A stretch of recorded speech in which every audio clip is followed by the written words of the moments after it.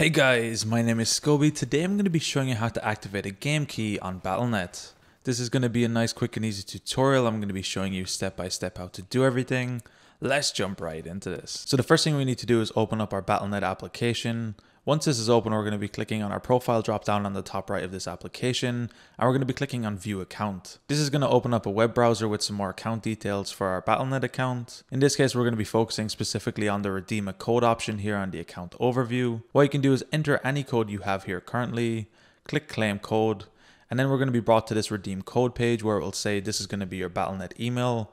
Just confirm this is the email you want to confirm it to. Once you've confirmed it's this email, just click confirm at this point, and then it's going to take a second, and then your account is going to be activated with the code you just sent in. From this point, you can go back to Battle.net and then try load or install any game. In this case, it was the early access beta key for Call of Duty. Now I have the option to actually install this, so I can click install from this point and then install my game. Anyway guys, it's that easy to activate a game key in Battle.net. If you guys enjoyed this tutorial, be sure to drop a like.